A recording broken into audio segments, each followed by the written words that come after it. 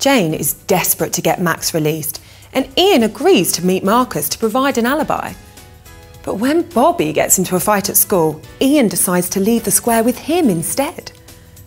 Meanwhile, Jane admits to Sharon that Ian and Bobby have disappeared, and she wants to help Max, but their hushed conversation soon gets Phil suspicious.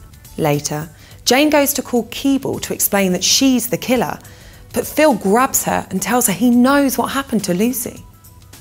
Phil gets a text from Kay asking to meet, but when he gets to the destination, he finds Gavin there instead. Phil and Ronnie manage to get an address for Kathy and go to track her down, but Gavin's on their tail. Vincent and Ronnie appear to be growing closer, much to Charlie's disgust. She helps Vincent home after he has a fall, but later tries to put Charlie first, for Matthew's sake. As Claudette warns Vincent of her, Ronnie makes a big decision about Charlie. We drop into Coronation Street next. It's all about Tracy and Carla, as Tracy climbs into a car with a drunk Carla to try to stop her blaming herself for the fire. Carla drives like a maniac until the pair reach a quarry and fall out of the car. Carla's determined to take her life and end her guilt, but Tracy stops her from jumping by confessing, leading to a cliff-top catfight.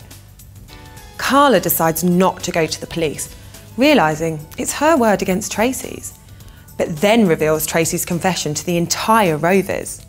The police soon descend on the street and arrest Tracy on suspicion of murder, but she insists she only confessed to stop Carla from jumping. Guilt-free, Carla is soon back to her old self, and when Nick fires Robert for covering for Tracy, Carla tells him to rehire him. She wants it all forgotten. The school call Callum to collect Max when he feels ill, and Kylie doesn't answer her phone. But Max is terrified of his thug of a father, and he's right to be.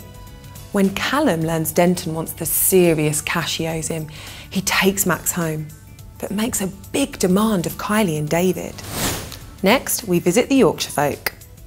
Belle and Kieran seem like a nice match, if it wasn't for his sordid past with his ex Vanessa. Is Belle biting off more than she can chew? Joni advises her to be confident around Kieran, so she leans in for a kiss. But what's this? Is there still something simmering between Kieran and Vanessa? Later, Kieran sees Belle in a new light when she handles things brilliantly at the launch. But when Vanessa goes into premature labour and Adam's not around, she turns to Kieran. How will that play out? Adam's alarmed to find he has 28 missed calls after spending the day with Victoria. When he gets to the hospital, he finds their baby is critical, but stable. David wants to stay, but Alicia's desperate to leave. So when you factor in Pollard's fragile state, things aren't looking healthy, Shay Metcalf. Especially when she tries to get Pollard to prove he can survive solo. Pollard is furious when David lets Alicia return to Portugal. He had no choice about losing Val. David does. Food for thought? Well, you'd hope so.